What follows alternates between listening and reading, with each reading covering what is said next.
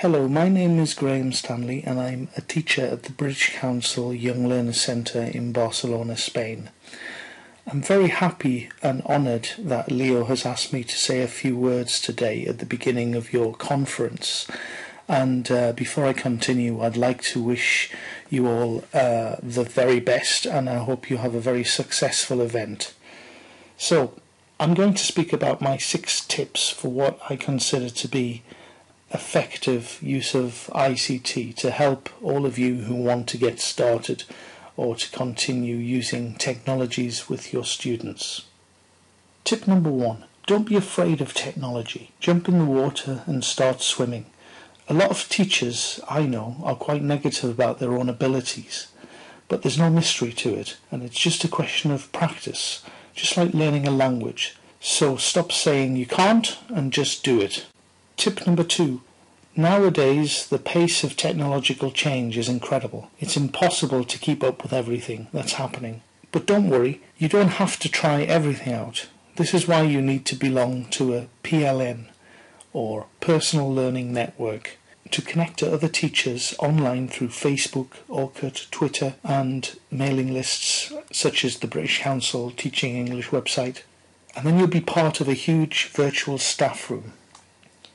Tip number 3. With so much happening, it's difficult to know where to start. My advice to you is to start with one class.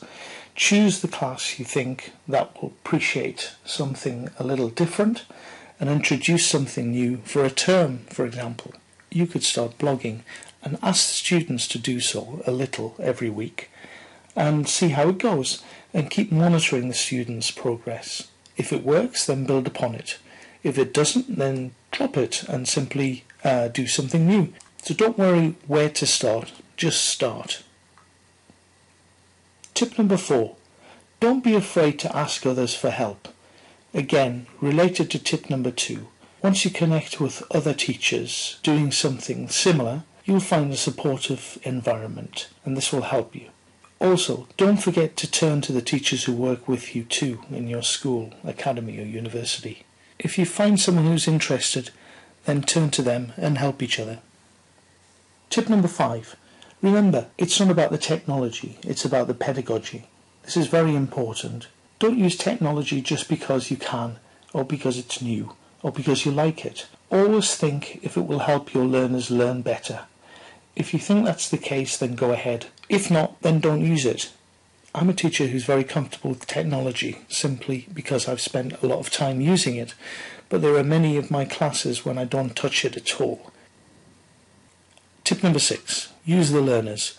Many of our learners may be more adept at using technology than we are, so take advantage of this and get them involved. Move away from being the teacher and ask your learners to teach you how something works, for example. It'll make a change and they'll probably love the opportunity to do so. And, very importantly, they'll have to use their English fully to be able to explain it to you. So that's it, my 6 tips to help you with using ICT in the classroom with your learners. Once again, thank you for listening, and I hope you have a fabulous event today. And maybe I'll see you in Peru sometime. Bye-bye.